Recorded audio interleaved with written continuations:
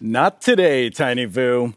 You have voted and we have counted, and wow, so many of you joined the vote this year.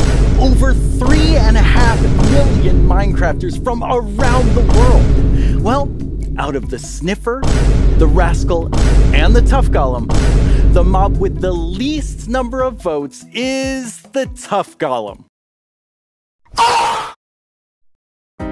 Goodbye, little Tuff Golem. You will live on in our memories. But the exciting part is still to come.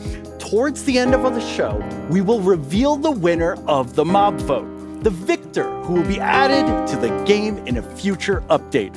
Are you excited? There's still hope for the mob I voted for, so I'm very excited.